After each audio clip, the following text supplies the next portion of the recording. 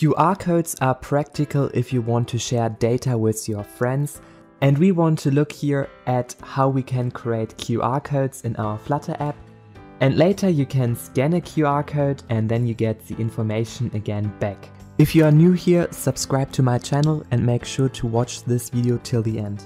We want to start by creating our custom QR code, and therefore I have already created here this text field where we can set some data inside, and then we want to generate our QR code. To generate our barcode, we simply go to our pubspec YAML file, and then you need to put here this dependency inside, Barcode Widget, and with this one we can then generate our barcode, so put it simply here under your dependencies in your pubspec YAML file. Then we go here again back to our build method, and here on top of this text field, which is here, we want to build our barcode, and therefore we simply call this barcode widget, which is exactly from this plugin which we have integrated before. And here we need to set first of all the type of our code, and we want to display here a QR code. Then we also can set a color for this QR code, so this will be then later in white. And we also can set a data, and we want to set here the data of our text field. So basically we have here a controller, a text editing controller, which has then the value of our text field, and we want to set this controller here inside and get the text of our field. Otherwise, if we don't have any text and if this is null, then we want to set here the hello world text inside. And this looks then like this by default. And if you like, you can also set here a width and a height, and then you can change here the height and width of your barcode. And you can also change here the colors of your barcode if you like. And this is already everything which we need to generate a QR code. And you can see if I click here that the QR code changes, and I can also put here some more data inside, and you see it always changes the QR code.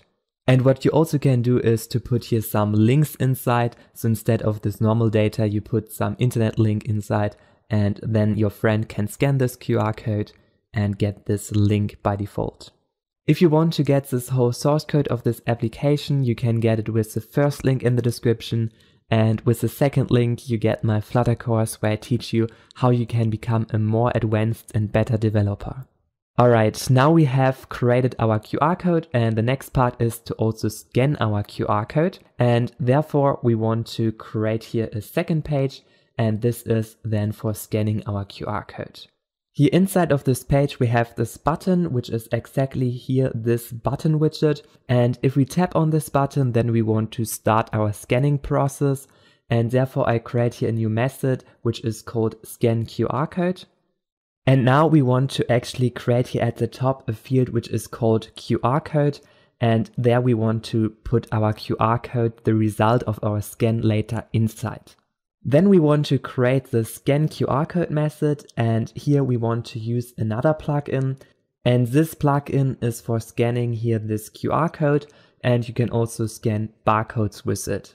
If you go to this website of this plugin which we want to use, then you see that for Android you don't need to do anything, so everything is done automatically, and for iOS you need to do some steps here so that this plugin works, and I will do this and go over these steps at the end of this tutorial.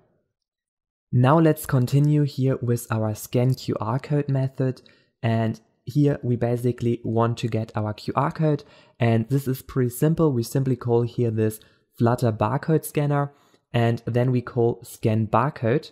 And here inside of this method you first of all set the color of this barcode, and this will be in hex representation, so simply use here some hex code, and this will then result in this line which is later used for scanning our code. And here it is kind of a red color, our line.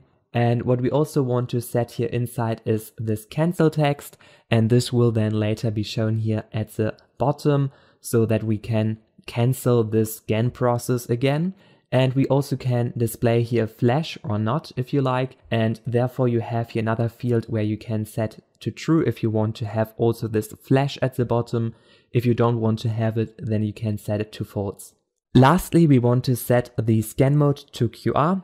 Here the scan mode also supports barcode, however in this case we use here QR codes. This method here basically creates this new view of our scanner, and if you found something and scanned our QR code, then we get here the QR code back. And now what we want to do is we want to put this QR code which we got inside of our state. So we simply put it here inside of the state level, and we also want to update our UI, therefore we put here this set state around. Lastly, we want to check for any errors, so I put here this try catch around, and in case of this error you simply can do whatever you like, so I simply show here this failed to get platform version inside of our QR code. And after it, everything should work here fine, and you could then scan your QR code. However, I don't show you this with the emulator right now. At the end, I also want to show you how you can set up this barcode scanner for iOS. Therefore, you go first of all in the console or within your terminal to this Flutter project. And then what we want to do is we want to remove here this iOS folder. So I simply call here remove iOS, or you can also remove it here within your file structure. And now this folder is deleted, like you can see. After it, you can call this Flutter create Swift, and this will again create our iOS folder, and this time Swift is supported. The next step is to open Xcode, and this can only be done with macOS, not with Windows. And here you simply click then on open in Xcode. Then you go here to the runner section, and here inside you need to set the deployment target, and we need to set it to at least 11.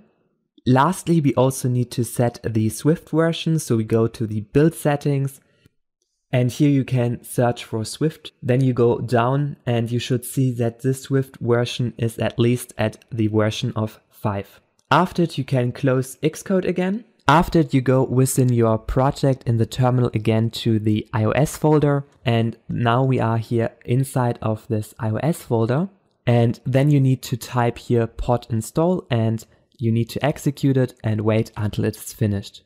And now everything should also work for you fine on iOS. Hello everyone, thank you so much for watching this video. Please make sure to give it a thumbs up and subscribe to my channel here to get the latest news about Flutter, and see you soon. Bye!